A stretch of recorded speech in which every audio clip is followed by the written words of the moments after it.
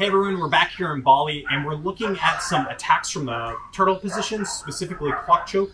We're going to use that clock choke to set up when our opponent rolls into the turtle position, and also we're going to use those same grips to set up our rolling bow and arrow choke. So if you like what you see, make sure to like and subscribe. Now go train.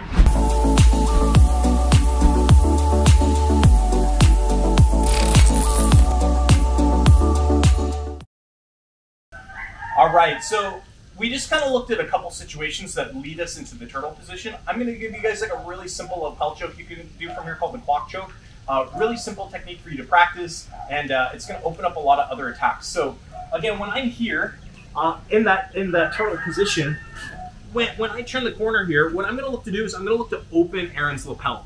Okay, sit up real quick from here. If you guys look at Aaron's lapel, it doesn't actually go all the way across his neck. So anytime I do a lapel choke, I'm trying to use the seam of Aaron's gi to choke him. So go ahead and come back down. So when I'm here, what I'm going to look to do with Aaron's lapel is flip it. I want to flip it open. Okay, my right hand is going to go thumb inside his gi, and I'm going to grab with 4 fingers on that lapel.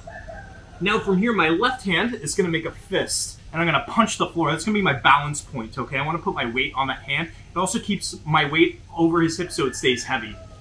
Now, I'm going to walk out with my legs, and I'm going to turn and face Aaron and sprawl. From here, all I'm going to do is cast my wrist. So a cast in your wrist is like this, like you're casting a fishing pole.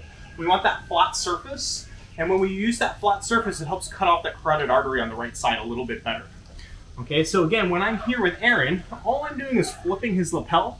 My right hand's going thumb inside the jacket. Okay, my left hand goes back to the mat, and I'm going to turn over Aaron and I'm going to sprawl. So I want to make sure my hips stay heavy here.